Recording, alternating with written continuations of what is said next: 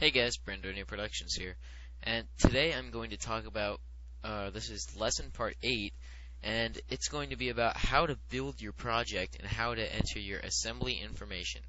What is building your project? Well, when you open up any application, you'll notice there's a standalone .exe file.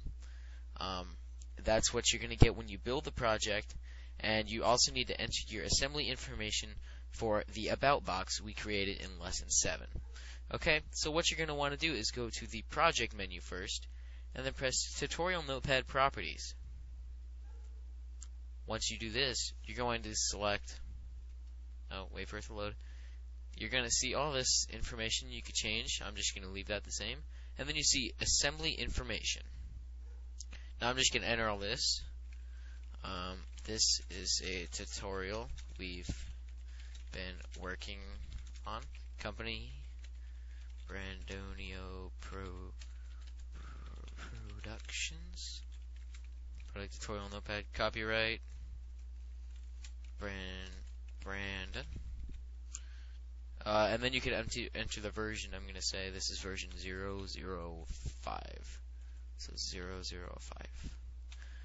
That's it for the assembly information. So the title is what your application is called, description, company, product, what the application is called again.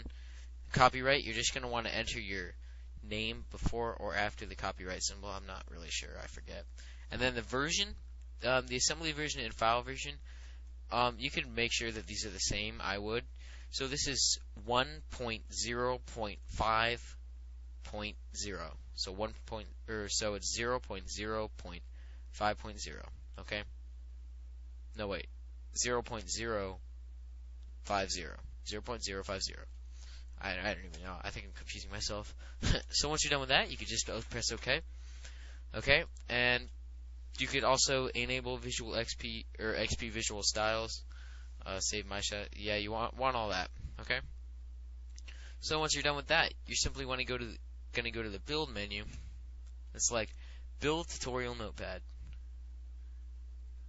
Okay, so then after that, after you File, Save All, and then Build Tutorial Notepad, you're going to head over to where you saved it to, which mine is My Documents, Visual Studio 2008, Projects, Tutorial Notepad.